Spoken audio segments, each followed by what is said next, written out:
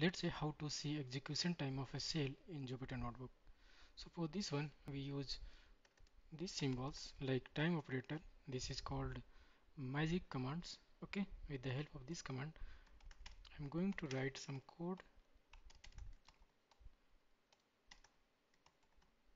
in range,